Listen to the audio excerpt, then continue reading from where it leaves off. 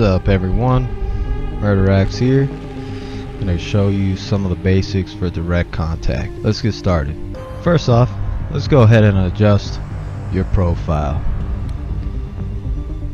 Set your name, pick your avatar, and hit save.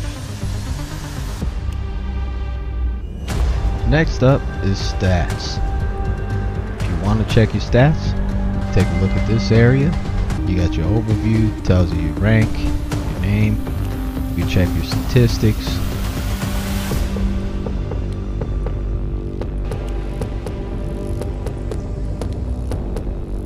Control binds. Before you get started, I would highly suggest you get familiar with your key binds. You can do that by going to settings, controls, and just take a look through this.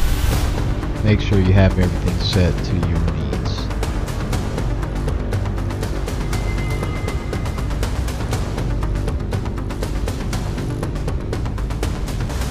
Starting or joining a server. This is done by going to the world. If you wish to open a server, this is how you do that. Set your maximum players. 8 is the max. Your connection type online if you want others to join you and be listed in the server browser, or LAN for a local area network. Keep it to yourself or others in your local area network. Click host lobby. If you wish to join a server, this is your server browser.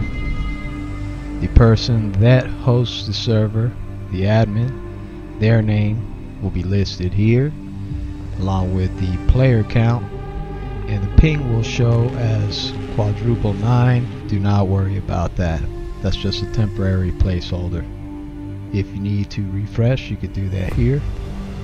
If you need to back out, do that here. Now let's go ahead and open a server. For this demonstration, we're going to leave the max players to 2. We're going to set the connection type to local area network. This is the shooting range. Let's go ahead and get familiar with basic movement. W controls your forward movement. S controls your back. A controls your left movement. And D controls your right movement. If you hold Q or E, you will get your lean commands. So for instance, you're aiming, lean left is Q, lean right is E. If you press control, you will toggle crouch. Press it again, you stand up. Press C to go prone, and if you need to get back up, press C again. Now walk speed. Your standard walk speed is such. If you want to walk slightly faster, hold Alt, scroll your mouse wheel up, and you will begin to walk a little bit faster. If you want to return to a slower walk pace, hold Alt, scroll your mouse wheel back. If you need to sprint, hold Shift. If you need to sprint faster while moving forward, double tap Shift, and you will tell that you're moving faster as your rifle will go up into a higher ready state. If you wish to free look, you can hold Alt, hold middle mouse button, and you will be able to move left and right freely, while still being able to move around as well. Weapon customization. This is now done at any of the MRAPs near you, which when you join the shooting range, you can find them right here. Walk up to them, press F, and you will enter the weapon customization menu. In here, you're able to check your primaries and your secondary. For primary rifle, you have set rifles and shotgun platforms to go through and manipulate. Primary SMGs, primary sniper, and secondary weapons. Say you want to customize this weapon. Once it's selected, hit the customize menu and it'll open up all of the things that you can attach onto your weapon. So for instance, handguards. You can switch these out.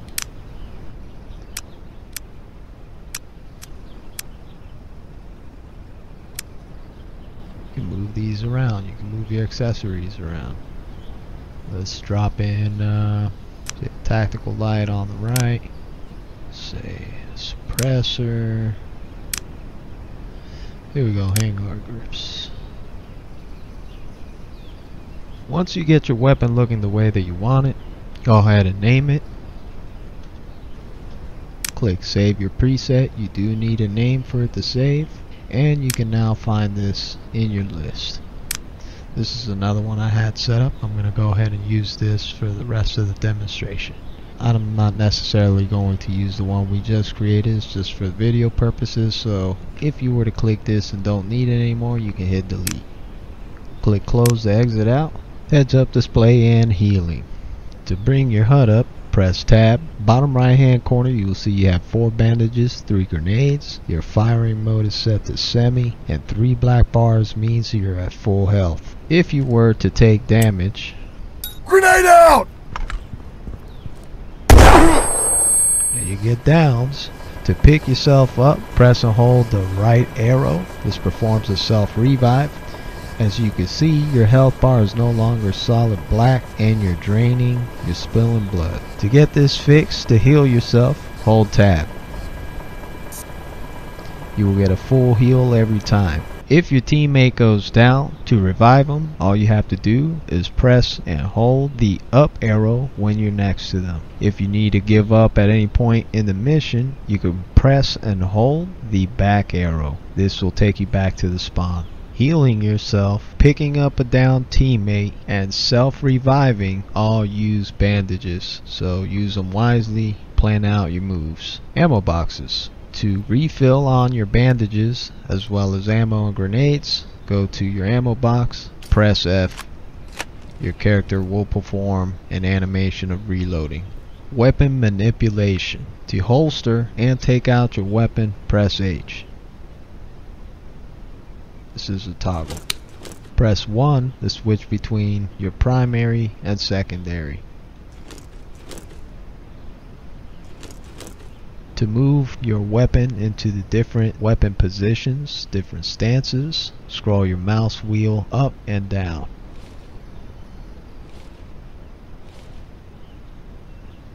You can go into a tuck state by pressing the mouse scroll wheel button in. Right click to aim down sight, press R to reload. If you need to perform a tactical reload or a faster reload, double tap R. If you need to check your magazine, hold R. To switch fire modes on your rifle, press B. And if you press tab, you will see it went into auto, burst, and semi. If you do shift and F, you will inspect your weapon. If you press J, it will change your sight and the color of the sight. Right now we have the 3-time magnifier on. You can switch between those by pressing Alt T. Press J again. I prefer this setup. If you hold shift and press J or K, you can adjust the brightness of your optics. If I were to have a scope, I'll say a sniper rifle of sort, you can change the magnification by holding Alt and scrolling the mouse wheel forward and backwards. To activate your tactical light, press and hold Shift L. I have it bound to my left thumb mouse button.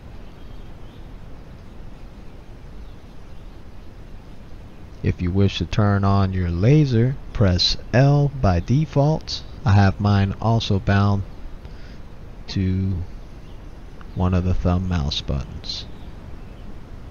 Now, if you wish to change the color of the laser, that is done by pressing Control K. These are the three colors you have, is red, green, blue.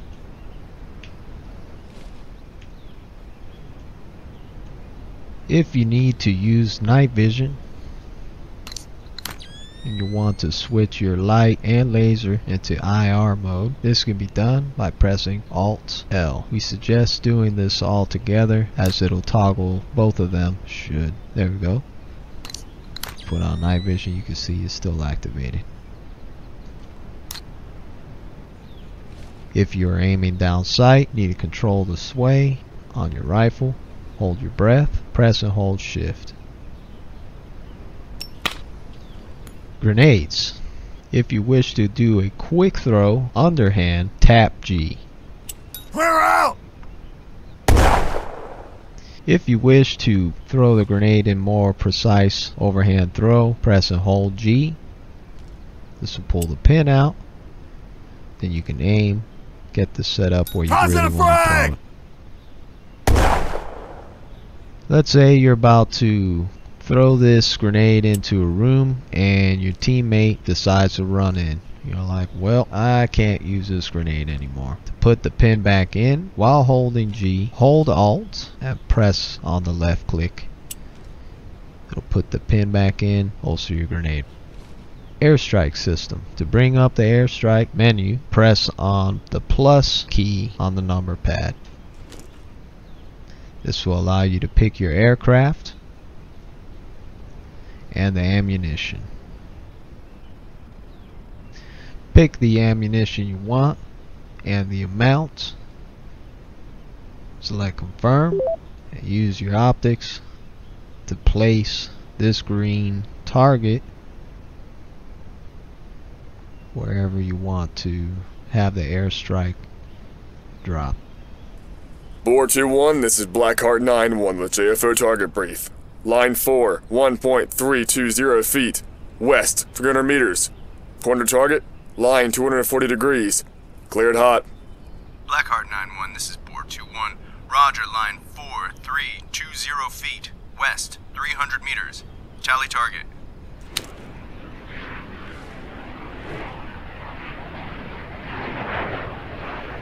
Sit back and enjoy the show.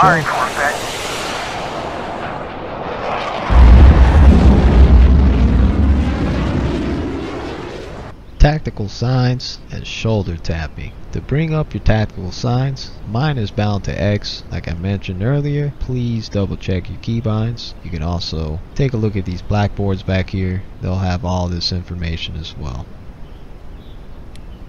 Select your hand signal. Pick the hand signal that you want and it'll perform said action. If you wish to shoulder tap on a teammate just to let them know that you're behind them and you're ready, you'd have to get up behind said teammate, hold Alt and press the left mouse click to initiate the shoulder tapping stance, and you'll have three options to pick from. Stamina trainer. To get to the stamina trainer, you'll want to go ahead and follow this direction. I'm going to save you some time and fast forward through this.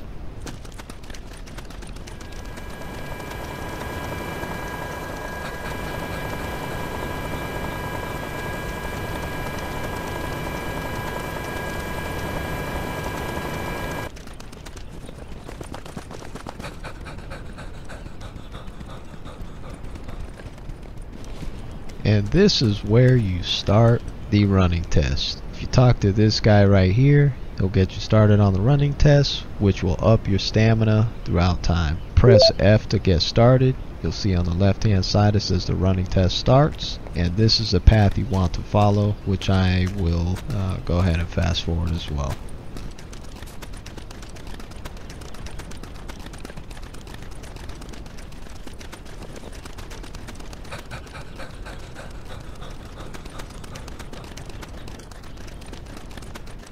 If you haven't noticed yet, stamina bars at the bottom right. As you can see, my guy is raised. When you get up to this point right here, you have reached the first checkpoint. Now you have to get to the end, which is this way.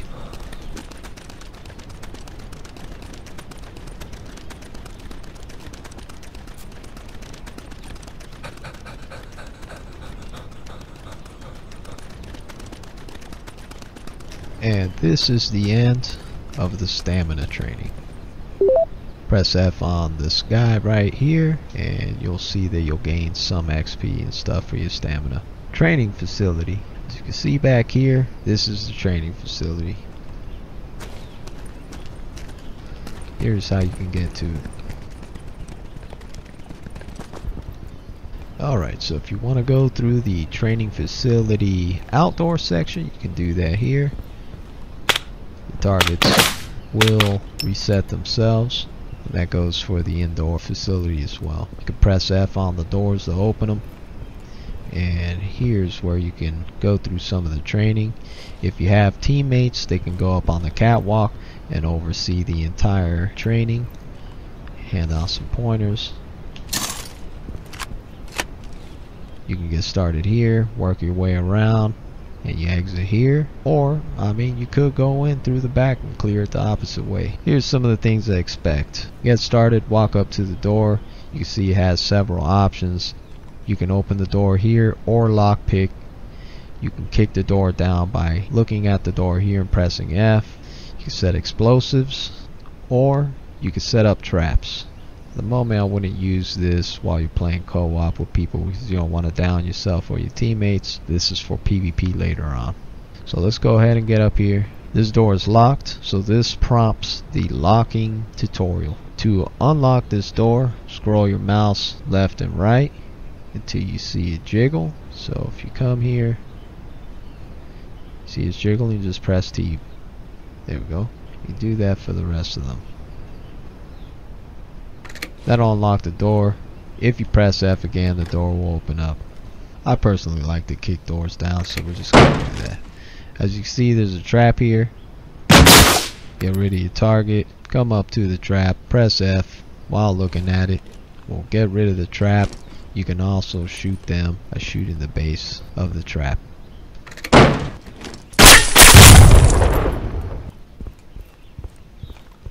I don't want to spoil the rest of this, so go ahead and check this out when you get the time. If you're at the training facility, you can get back to the HQ and the helipad by following this road.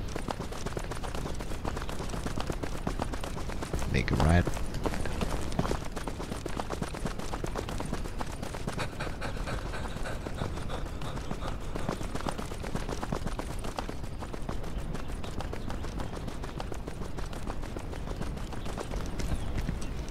If you wish to take a look at some of your mission briefings, this is where you would want to go for all the intel on that. We don't need a weapon in here, so we're going to go ahead and holster our weapon.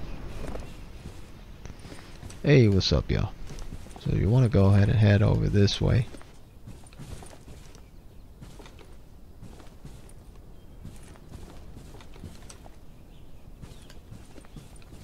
Here's the mission brief room. Come up to this board, press F to interact with it. This is where you're at. These are some of the other things you can check out while here. So Maryland intel, East Armenia intel, Iraq intel, Norway intel, and Afghanistan intel. All of these maps are amazing. Hey, no! Hold on. If the helicopter goes away, it will take another 10 minutes real time for it to show up. You could either start a new server, or you can wait for it here, perform some more stamina tests, stuff of that nature. If you're looking to start a mission and you're at the shooting range, all you have to do is get to the chopper! Look to your right, follow this path right here.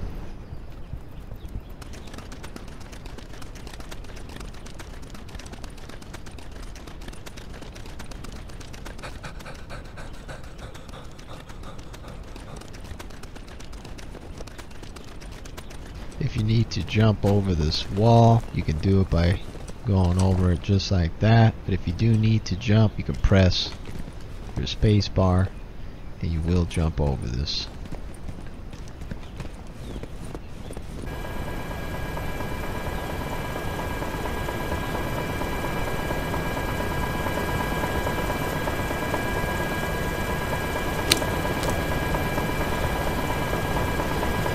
Once the helicopter is here, as you can see, it says press F to select your mission. This is what the mission selection screen looks like. Select your mission. You can switch to PvP prototype, but for your co-op you can leave it here. You can set your maps. This is Maryland. You have Solvaranger, Norway, East Armenia, Iraq, and Afghanistan. When you have your mission set, hit back and you can start the game. If you have other teammates that need to ready up, which consists of them running to the helicopter and pressing F, sometimes you can get away with it. They'll show ready status and you can start the game.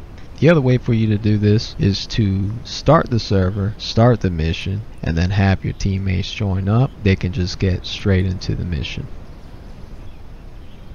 Once the mission starts, select your force. Go to the vehicle or the helicopter at the starting point to adjust your gear. This is where you want to go ahead and go through and select your loadout, and you're ready to start the mission. Alright y'all, have a good one.